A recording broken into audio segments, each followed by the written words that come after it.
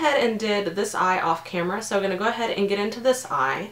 So just wanted to make this a fun, different look. I've actually never paired the colors purple and olive green together, but this new lipstick that I got from Bellegant Cosmetics is my inspiration for this look. So we're going to go ahead and go in first with our crease. And in the crease, I'm going to be using MAC Loose Pigment in Antique Green. And just going to lay that a little bit into the crease. And we're going to go back and kind of intensify it a little bit, but just so we have a guideline to go in with our cream shadow that we're going to end up putting on the lid. And I went ahead and taped off my eye just so the look is a little more neat and clean. And for me, it's easier to do precise eyeliner looks when I have the tape for a guideline. So still not completely proficient with getting perfect eyeliner, and if you're not, don't be ashamed to throw some tape on your eyes. It's easy, it's quick. I bought this little tape dispenser here. It's one that you can, like, it's for gift wrap. You put it like on the back of your hand and you can just pull tape off of it, and it came with a bunch of refills. So that's what I use for my makeup application. So the next what I'm going to do is I'm going to go in with my H&M cream eyeshadow in, what is this stuff called? Shy Violet Color Essence Eye Cream. So it's like an eyeshadow base. I've used it as an eyeliner before as well. And if you set it with, oh crap, if you set it with a shadow, it sets pretty good. So just going to go in with that using a Crown concealer brush and just go ahead and put that on the eyelid.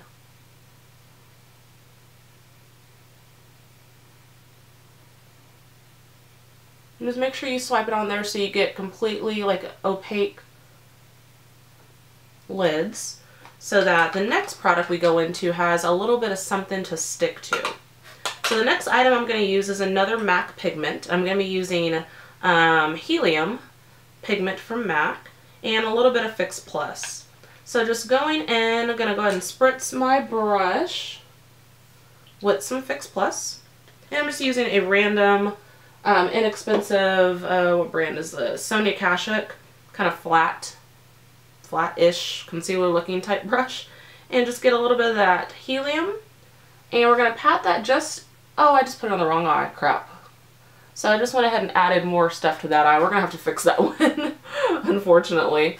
So just go ahead and pat that on the center of where you placed that cream base. Okay, so the next what I'm going to do is I'm going to go in with the deep purple shade out of the Urban Decay Smokey palette, and it's called Smolder. So I'm going to go in with Smolder, and we're going to put that in the inner and the outer corner around the eye, kind of creating that halo eye with that helium shade in the center. What I'm doing? I'm trying to make sure I'm in a good frame for y'all, but I'm blind as a damn bat, as you all know. So I got to be like laying on top of my mirror.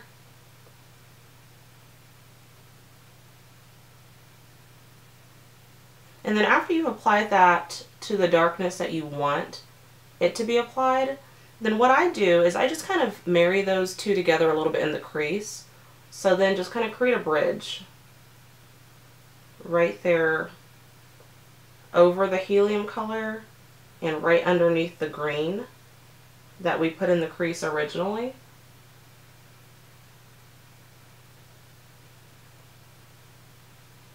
I'm actually going to add a little bit more to this eye too. Just a wee bit. Okay, so then we're going to go back in with our blending brush that we used for that green shade and just blend the top of that a little bit. Okay, so then next what we're going to do is clean off this brush from that blending, and I'm going to go back into that green, the antique green pigment that we used from MAC, just to intensify that color just a little bit more.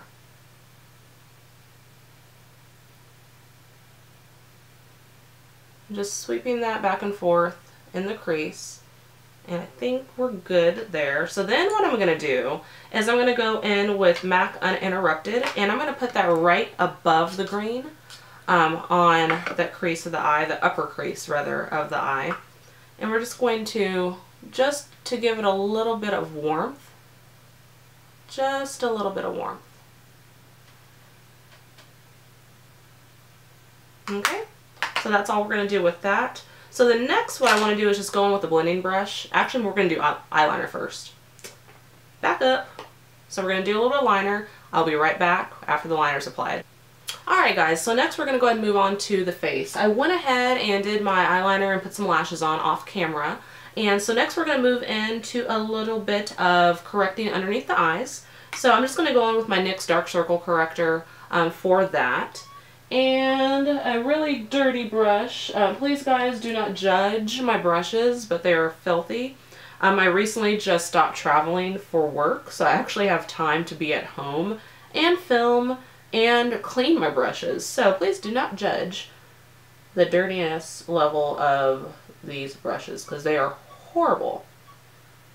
And it's horrible because I used to teach makeup and cleanliness of brushes, and I am not being a very good role model right now with how nasty my brushes are currently. Okay, so after we've done that, we're going to go ahead and go in with our foundation. And I'm actually going to just use my L'Oreal Infallible Pro Matte in the color 106 Sun Beige. And I'm going to go in with another really dirty brush. So I'm just going to use the e.l.f. Cosmetics brush. Put some of that foundation on there, dot it all over my face, and go ahead and go to blend it all in. And so you're just going to blend this in all over. I didn't go ahead and like blend the orange corrector under my eyes prior to doing this. You can if you want. I find that it blends out just fine when you go in with your foundation. Just go ahead and bring that down the neck. Blend in on your forehead.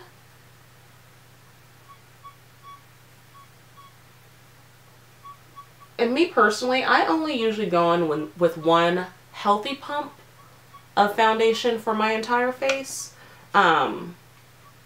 Just because sometimes I don't want like all the cakey extra coverage, but today I'm actually going to go in with just a little bit more.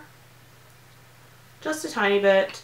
Dotting it on my face in some areas that need a little bit of extra help around my jawline.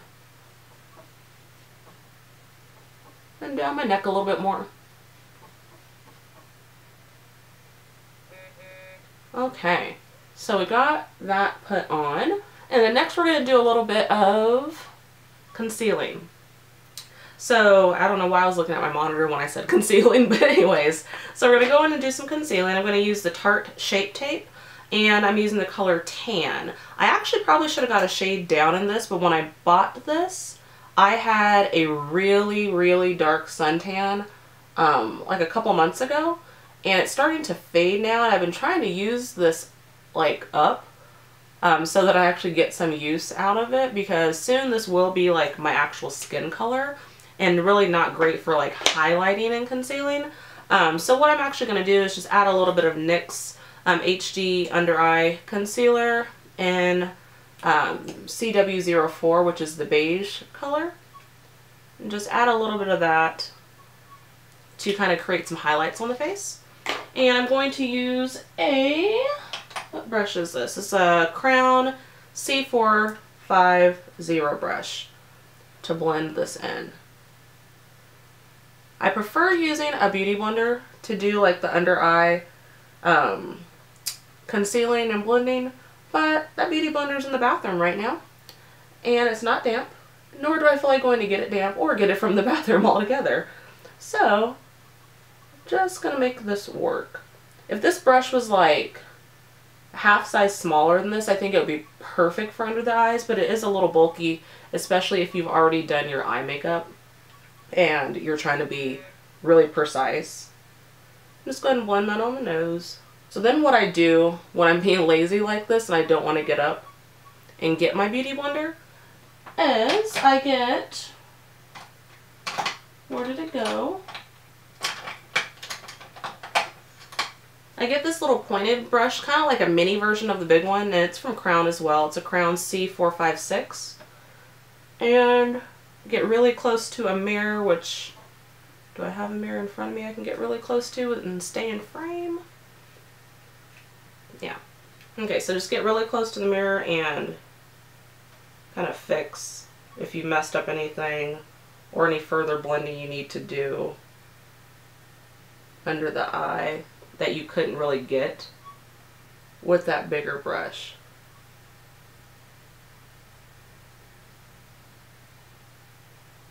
Okay, and I'm also going to go in with my blending brush I used for shadow, because I did kind of mess up the shadow a little bit, and just kind of hit that on that inner area.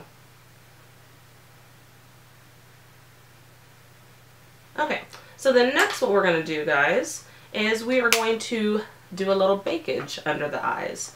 What I like to use for baking under my eyes are a couple different powders. I have a lot of powders, but the one I've been really liking lately for baking under my eyes is actually my, what is this called? Is this Belle Pierre? I think this is Belle Pierre.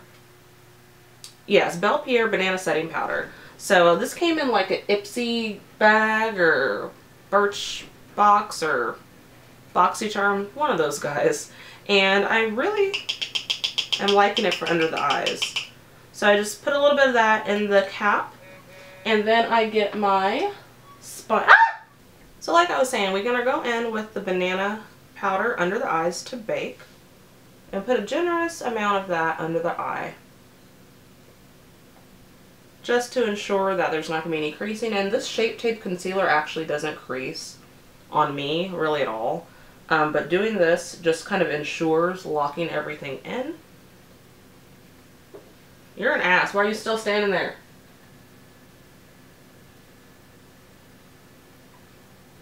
So then you want to put this on the face anywhere where, I put it anywhere I get like really shiny, because it just helps kind of combat some of the oils that you can possibly be getting. So I just placed it in those areas. And then we're going to let that sit on the face while we do a little bit more to the face. So what we're going to do, okay, so what we're going to do next is we're going to just powder the rest of our face. So for that, I'm just going to be using my MAC Studio Fix in NC42 and taking my, what is this? My Dior Shadow, or what is this called? Dior Powder Foundation brush. And just go ahead and pat that in to the face.